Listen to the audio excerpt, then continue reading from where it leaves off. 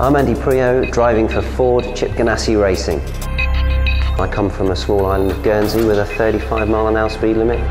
Several people really inspired me. First of all, my father, who used to race for many years. I used to watch him growing up racing, and then Nigel Mansell. In the later years, watching Nigel win World Championship, he was a real sort of fighter and a bit of an underdog, and I loved that.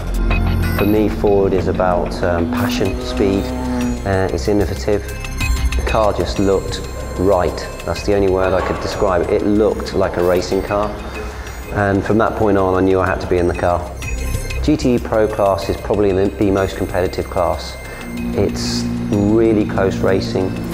You end up in a touring car style battle for 24 hours. I remember the years when I finished on the podium at Le Mans. There was just nothing separating first, second and third place. It's the biggest race on the planet.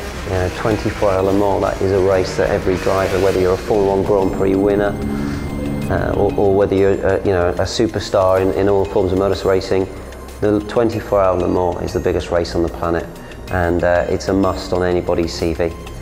Winning is everything. When you're second, you're first of the losers. So we've got to win. We go out to win every race.